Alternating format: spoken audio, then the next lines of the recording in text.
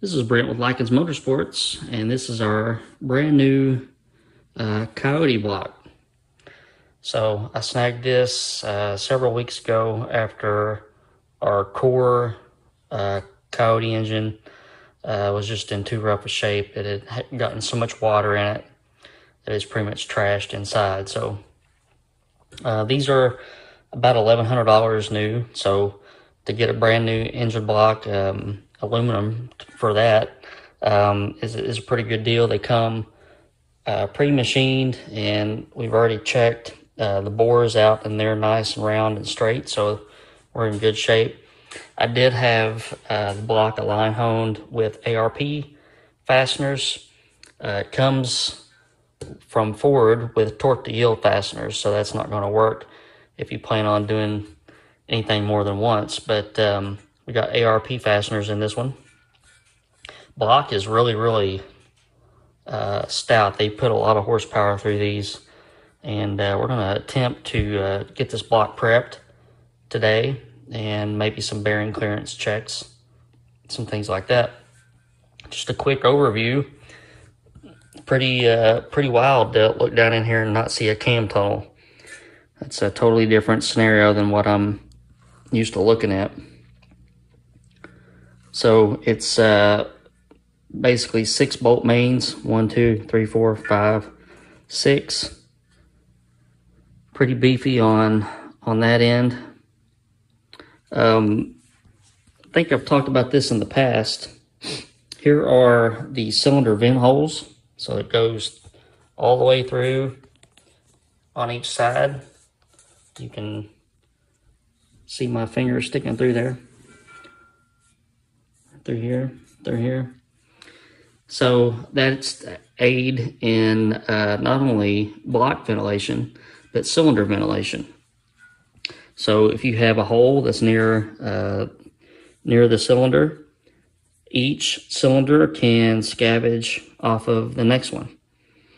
So you can actually pull, I wouldn't say pull vacuum, but you can pull the air from around one piston and give it a little bit of help, since there's less drag associated with that cylinder. A lot of new blocks are like this, your modular Ford blocks, LS, late model Hemis. We do this to early factory blocks too. I do this to a lot of FE stuff.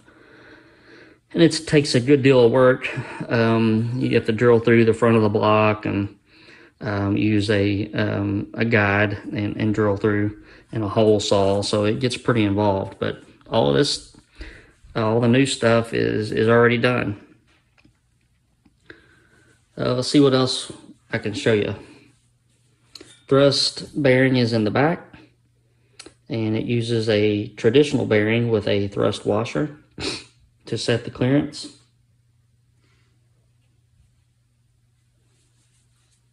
Uses piston oil squirters. This is what this hole and this hole is for. This is it'd be right below the main oil gallery. And each squirter has, looks like a little check valve in it. And just goes in like this. And when you shove it down in there and bolt it down, you get a nice little stream of oil towards the bottom of the piston on each side. And the later model blocks from the factory do not use these. I think this is a Gen 1, possibly a Gen 2, I'm not for sure on that, but the Gen 3 Coyotes do not use that, which I'm not going to use it either. I bought a set of modular Mustang Racing covers that have an O-ring seal around the oil port, and just cover everything nicely. With a naturally aspirated build, really don't see any need in anything shooting oil at the bottom of the piston to cool it down. Even the Gen 3 Coyotes with 12-to-1 compression, Ford did not deem this necessary for the newer engines, so they didn't do it.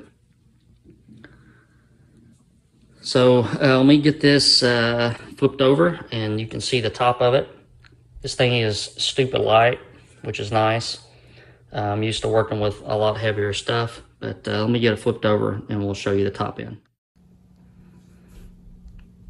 All right, these are I think these are head drains. These go all the way down to the bottom of the crankcase. Spray on cylinder finishes. It does look a little funky, I will give you that. But nice crosshatch from Ford, and the bores are straight and round, which is good. Nice and clean everywhere. So these blocks use a rear main seal cover. So you get the crank in, and then everything bolts onto the back of the block. It's got 2 dowel pins right there and right there to locate it.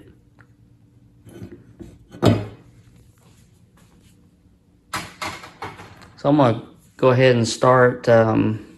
This finish looks rougher than a cob, but it's actually very smooth. I don't know what they use to deck the blocks with, but just got some tooling marks in it. But we're gonna start a little bit of prep. We'll start by getting the cylinder head dowels in. So Ford sends a nice hardware kit with all the piston squirters, cylinder head dowels, your timing chain guide dowels. This goes in the rear of the block where the main oil gallery is. This is the front. Bell housing dowels, and the dowels for timing cover and the rear main seal cover. So we'll start with the bell housing, or I'm sorry, with the cylinder head dowels.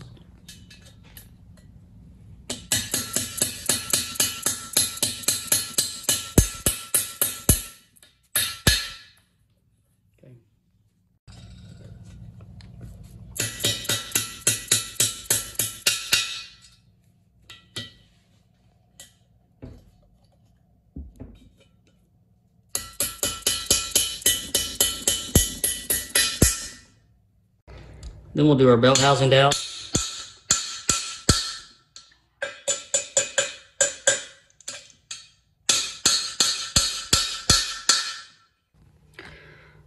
Then we'll start the dowels for our rear main seal plate. The biggest part of this is getting the stupid little things started straight, because you can't get your thing. All right, this is our rear gallery plug. We're going to use a little bit of green Loctite. This is sleeve retaining compound. Aluminum expands. We don't want that to get away from our plug. The rear main seal cover kind of puts a spot behind this so it can't come out, but we don't want it moving. If you notice, if you look back in here, it's got a shoulder that you drive it up on. So we're going to put just a little bit of green Loctite on it.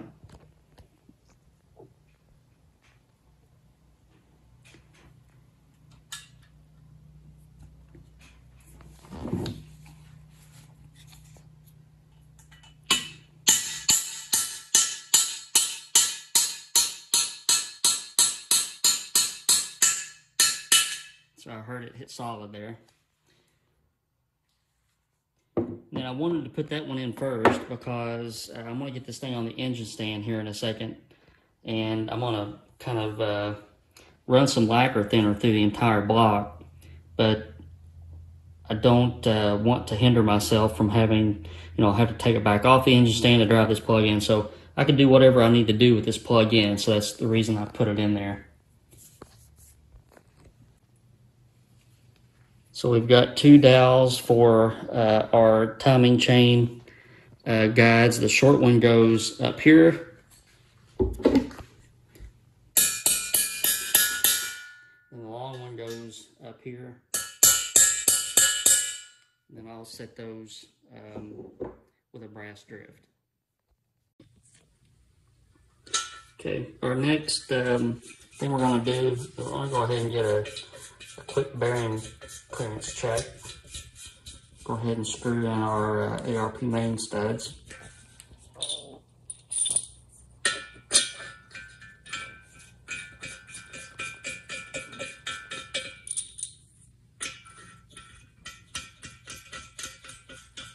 I'm going to check the front and the back. That's what I usually do, just to get a good idea of where we are.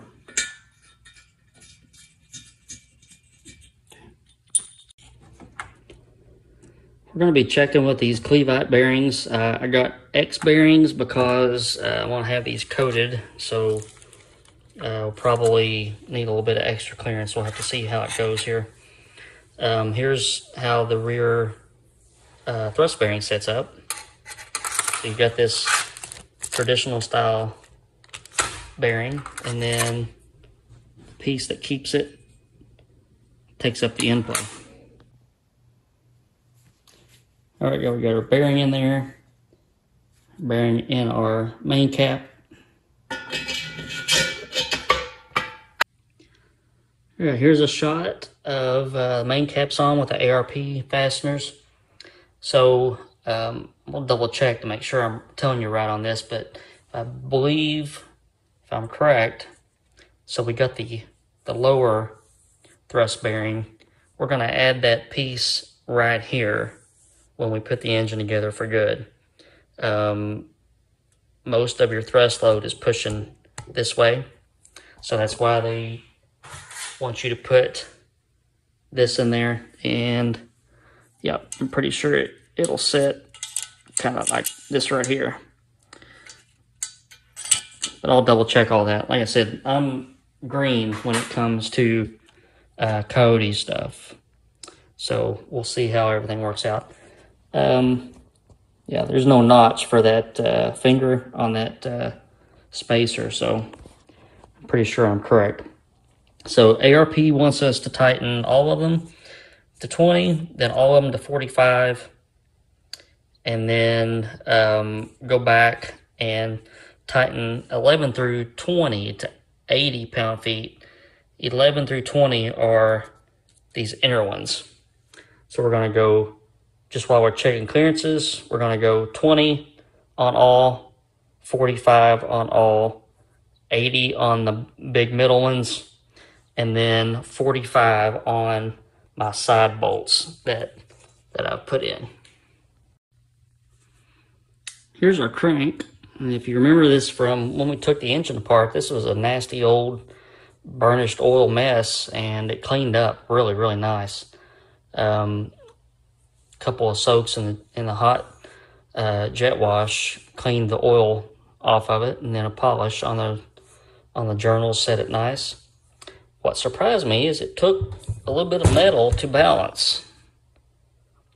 So I guess it was the dome pistons that added a little bit of weight. I didn't even compare the weights between the old parts and the new parts, but it needed metal.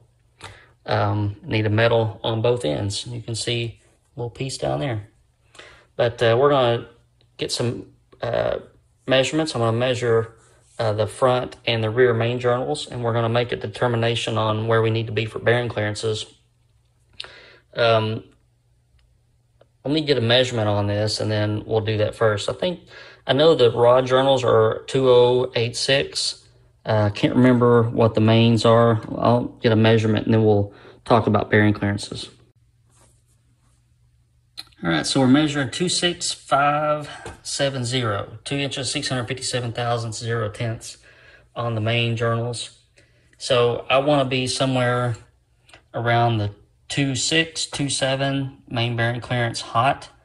This is aluminum block, and we'll suppose that the mains will grow about a half thou when the block gets hot. So we're going to aim for around 2 inches, 2 thousandths on the main bearing clearances.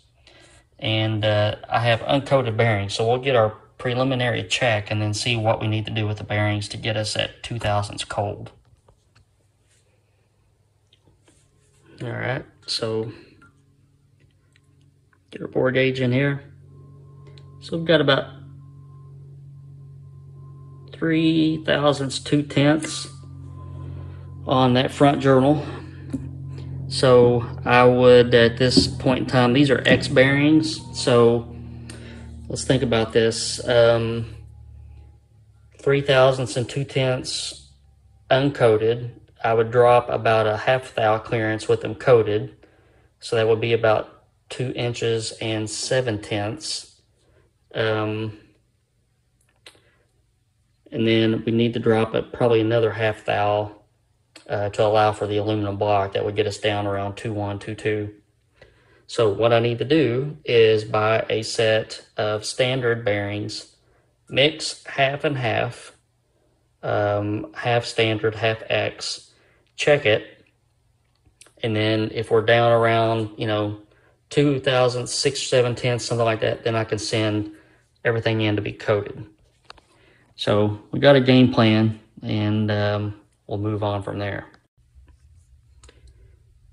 All right, so while I'm at it, and I've got all my measuring tools out, I thought I would go ahead and check bearing clearances on the rods. So these are Molnar rods, and these set up at, they torque at 30 pound-feet plus 60 degrees, pretty typical for Molnar stuff.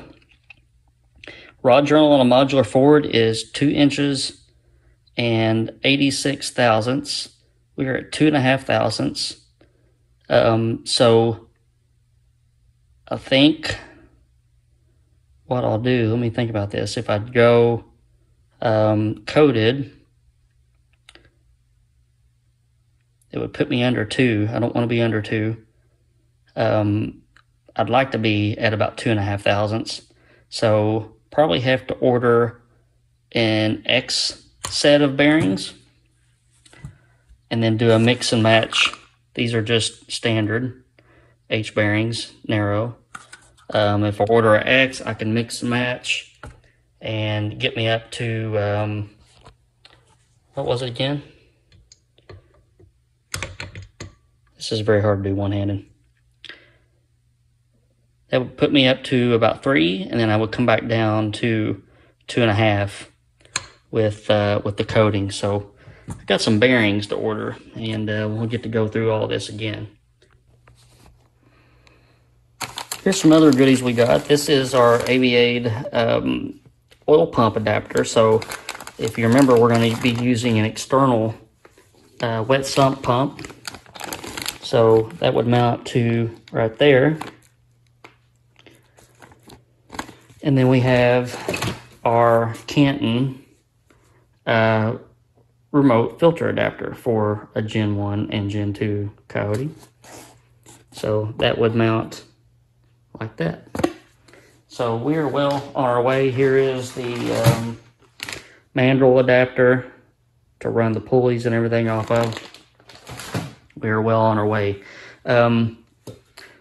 So next order of business will be to get the correct bearings ordered and check the bearing clearances again. Once that is done, the crank is balanced. I just need to file fit the rings, and I can assemble the short block. I've already hung number 1 and number 6 piston on the rods. I don't want to go any further than that in the event that we have piston valve clearance issues. I have not ordered the cams yet, so that's a pretty big ticket item. But I'll have to get those ordered in order to get really past the next hurdle. But we'll talk about that later. But just a few Coyote things, and a road that I've never traveled, but I'm learning some stuff on the way. Hope you guys are having a good weekend. If you want to see more Coyote stuff, make sure you hit that like button and subscribe button. Let me know in the comments section what you think. And remember, we're pushing for 2 horsepower per cubic inch. So can't remember exactly what these are. Maybe 3, I don't know. I'll have to do the math. But, well, let's do the math right now. Let's see. It is a 3.661 bore. 18305, 1.8305 times 8 times pi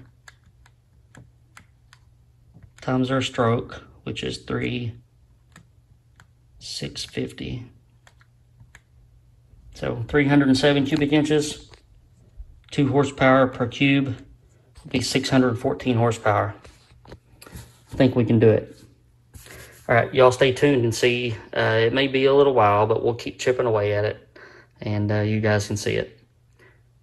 All right, talk to y'all soon. Be good.